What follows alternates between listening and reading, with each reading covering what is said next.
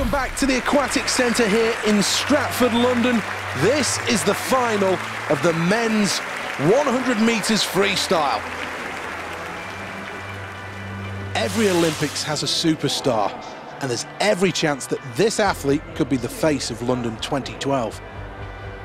I can't help but feel that this athlete needs a world record to win this event. Well, the pressure's on, but this athlete looks right at home here. 8 athletes, 2 lengths of the pool, all gunning for success.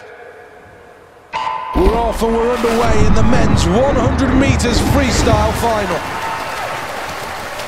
As they emerge from the water, we see the early leaders pulling hard through the water at 25 metres. Strong arms and strong legs. This is where the power training will make the big difference as we approach the turn at 50 metres.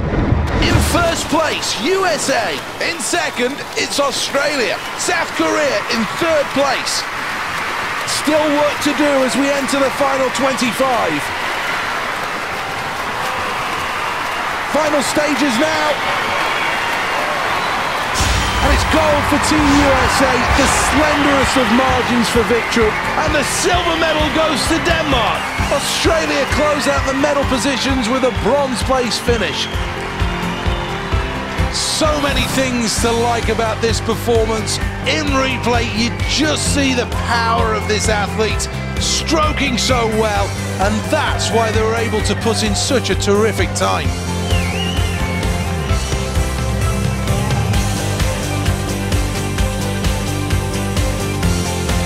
That's a 2-place improvement on the bronze medal in Beijing 4 years ago, and America have another gold. Denmark finish in second place. That means a silver medal and bronze for Australia.